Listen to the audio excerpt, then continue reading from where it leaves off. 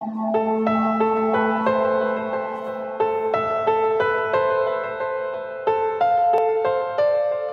good evening to all of you.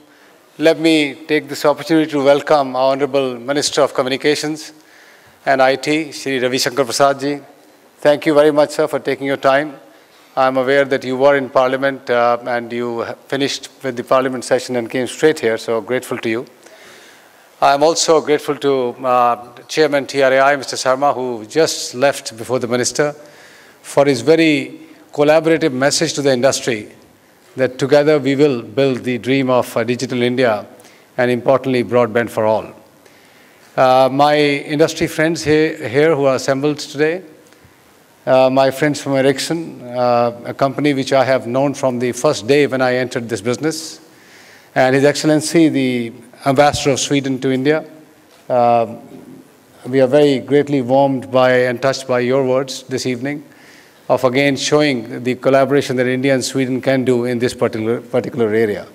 And finally, friends from media. And let me start by saying that as I was walking up the stairs, 2 or 3 of my old media friends said, "Where are you going to get your 60,000 crores from?" This is the announcement, sir, that we made yesterday in terms of investments. And I was taken back many, many years ago in 1993 it was, when I was in the Sweden's Ericsson's headquarters in Kista. And I was having a luncheon meeting with Kurt Hellstrom, the then president of Ericsson. And the order that I was placing with Ericsson at that time for the Delhi networks was $27 million. And not the $9 billion, which is still being questioned today. And he asked me, how are you going to pay? I said, Kurt, look, I can put up only 15% of the deposit, which is $4 million. I don't have any more money. And the money will be paid to you on happiness. And he said, describe happiness. This was over lunch. I said, happiness is when my customers are making calls on the road, inside the rooms, and are happily making their conversations. That will be the day of happiness, and I promise you, you will be paid. And I must say, Kurt Hellstrom took that challenge and decided to ship the equipment of $27 million to a fledgling startup operator called Airtel at that time in Delhi. And they say rest is history. But today, to my friends in Ericsson, I have to say the 60,000 crores will be paid on happiness when my minister is happy.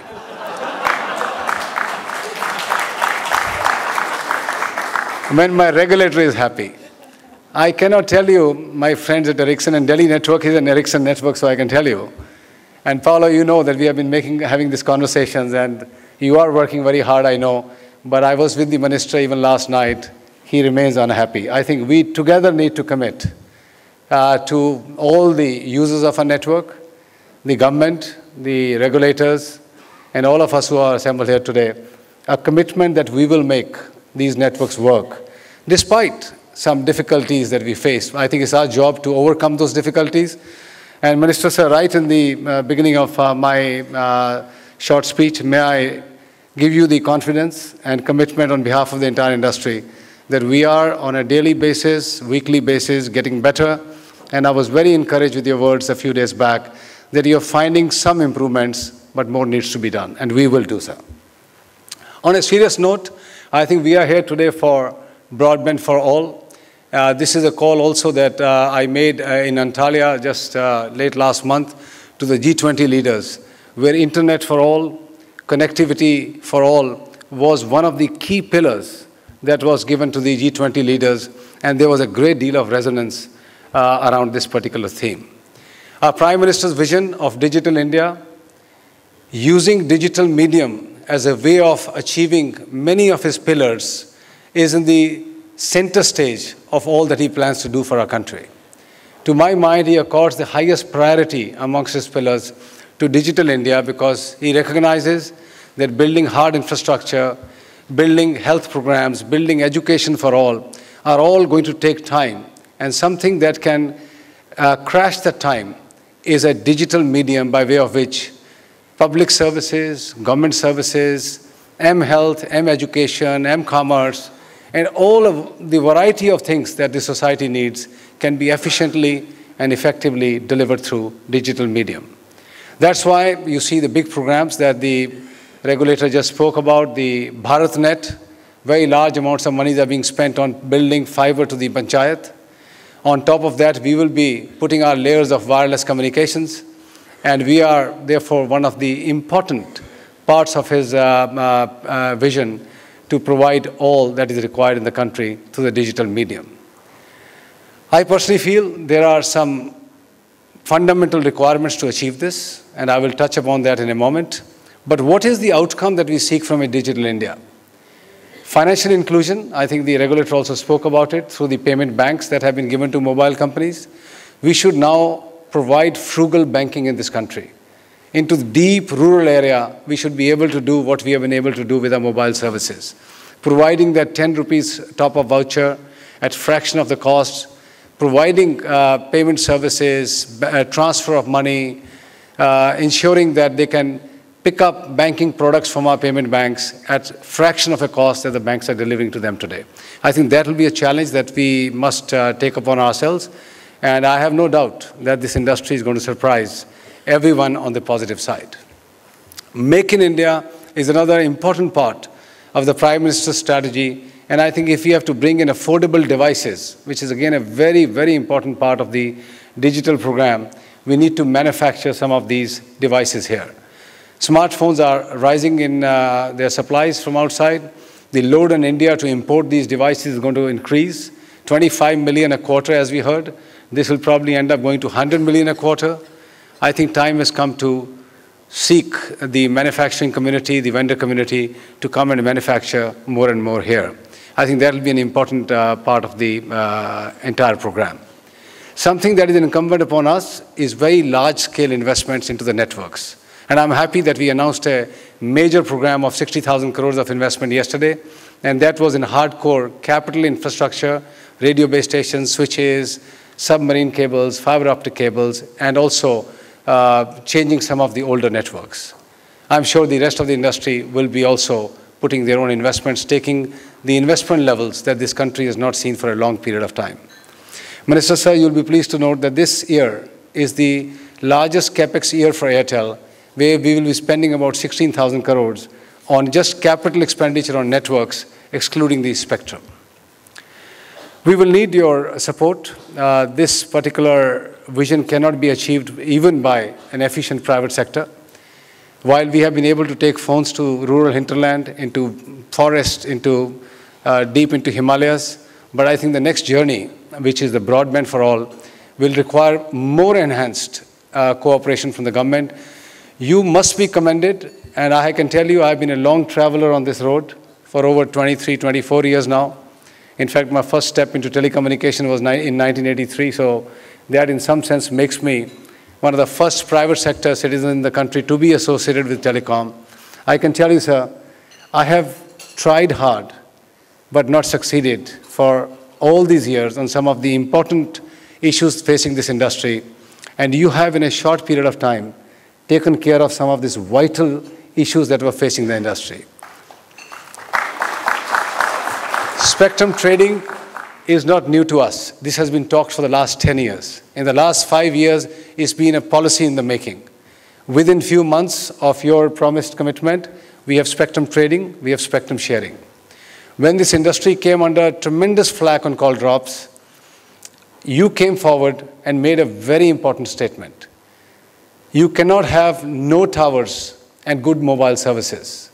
You debunked the issue around radiation hazard by saying there is no issue on radiation. And I think those messages coming from an authoritative voice like yours help our cause with the resident welfare associations and general society at large.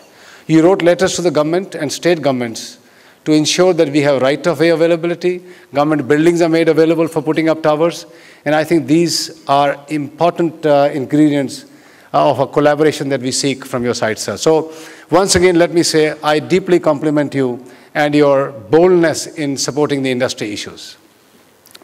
Few things will require your attention, sir, perhaps urgent attention. The regulator, Mr. Sharma, spoke about the issue of spectrum. I think the way data is surging, we will need more spectrum. And I'm glad that on your request, the TRAI is engaged in a consultation paper. in terms of putting out recommendations to you so that an early next round of auction can take place. Within that, we would hope that there will be enough spectrum put out on the table so that the industry can add to the existing spectrum pools that they have to ensure that we don't see some very heightened activity in the trading area. Trading is, in my mind, meant to allow some of the operators who don't have use of this spectrum to give it to those who need it. But surely your design never envisaged very large premiums. I have been a votary of free trading of spectrum. In fact, when the government decided to levy a 13% charge on spectrum trading, my view was, sir, that this spectrum has been taken in auction and monies have been paid, and therefore this should be allowed to be transferred with only an administrative charge of 1% that you are charging. However, the last deal which has been announced clearly makes my case extremely weak. In fact, the government in that sense may rightly say today, if spectrum is sold for 100 on day 1 and it's going to be sold for 150 on day 5 or 6, then should the government not pick up some part of that revenue? I think, therefore, the middle ground here should be the spectrum price that was discovered in the auction should be the base on which nothing should be charged, to my mind. But any earned increase on top of that, any windfall gains, a substantial portion must be shared with the government. This could be a better compromise, and I would really appeal to you from this forum today that you may want to look at a situation where spectrum profiting is discouraged by government charging a levy, but spectrum trading should be encouraged so that those who need spectrum desperately can access spectrum without paying a kind of a levy or a 13–14%. This also puts pressure on the reserve price, and I must mention that there have been 5 auctions. Most of them have been prior to your period. One successful has been during your term. The first auction, I think none of us knew how to go about it. Neither the regulator, nor the department, nor the operators. Some sensible estimates had to be made. And if I may remind the audience here, the 3G spectrum 5 megahertz block was fixed at 3,500 approximately. And that block of spectrum, sir, went for 16,500. So it went up by nearly 4.5, 5 times. The BWO spectrum, again, was more than twice the reserve price. The second time around, I think because of the scare of the Supreme Court cancellation of licenses, etc., the reserve price was taken up very high by the regulator. The result was no-show in the first round of spectrum auction, which was the second auction, and the third auction had a very, very small participation in which some of those who picked up are now trading in those spectrum. The last one, the round which went off very successfully, last 2 rounds, have seen certain bands very heavy activity and some bands moderate to low activity. Therefore, at best, all the exercise that is done around, and therefore we need to probably accelerate this program, get a good estimate, and put out the spectrum into auction. The other part I would say is on the spectrum caps. Here again, I think we have to commend you and Department of Telecom and TRAI that you are reviewing the process of looking at spectrum caps. My own view is 50% in-band spectrum cap, I think, is a good check to have, because nobody wants to have the spectrum, entire spectrum, in one operator's hands.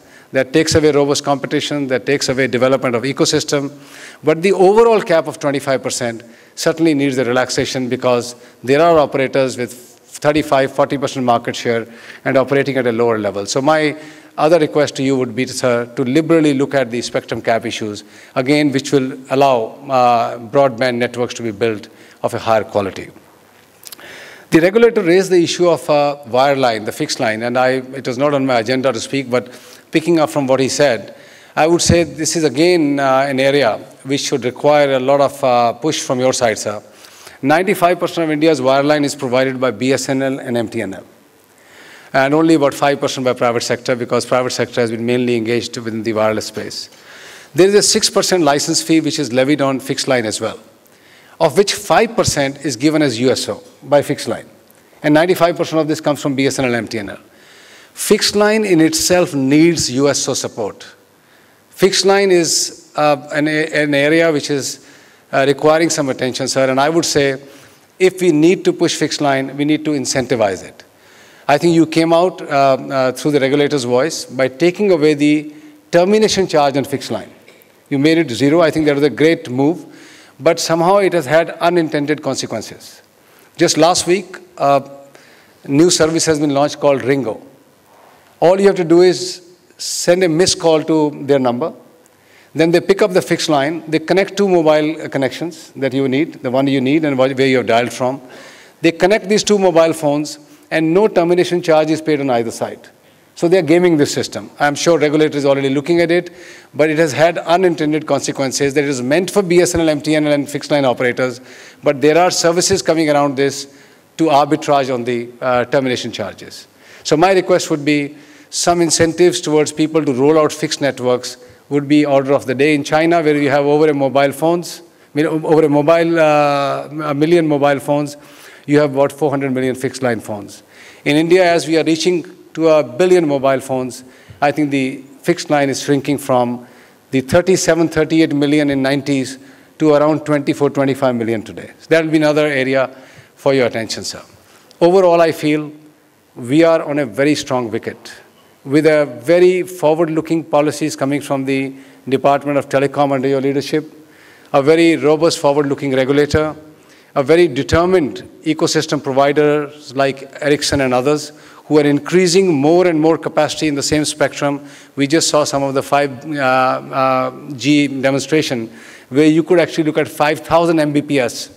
And that, to my mind, is a mind-boggling number that you can crunch in the same spectrum and can take a lot of issues that are bothering the industry today. And then, of course, last but not the least, in the same food chain, the mobile operators and the other telecom service providers who are determined shoulder to shoulder to take the Digital India agenda forward. So with these words, let me say, sir, we are grateful for your indulgence. We are thankful that you are taking a bold and courageous role in moving this industry forward. And on our behalf, on the industry's behalf, as perhaps the longest serving member of the Indian private sector telecom, I would like to tell you that our commitment remains firm and we will ensure that we come up to your expectations. Thank you very much.